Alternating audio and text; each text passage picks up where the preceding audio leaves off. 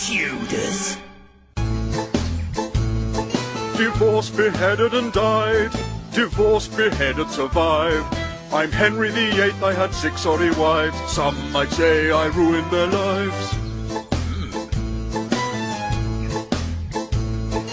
Catherine of Aragon was one. She failed to give me a son. I had to ask her for a divorce. That broke her poor heart, of course. Young Anne Boleyn, she was 2. Had a daughter, the best she could do. I said she flirted with some other man, and off with the chop went dear Anne. Lovely Jane Seymour was 3, the love of a lifetime for me.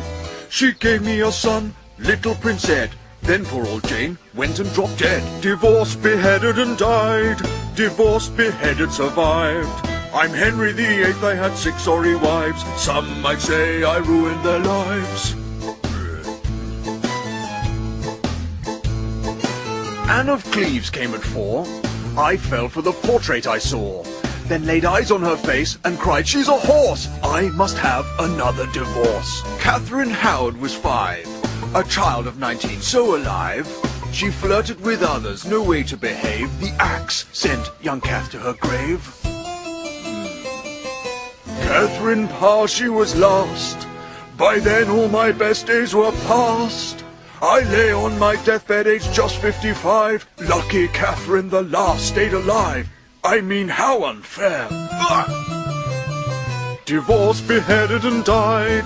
Divorced, beheaded, survived. I'm Henry VIII, I had 6 sorry wives. You could say I ruined their lives.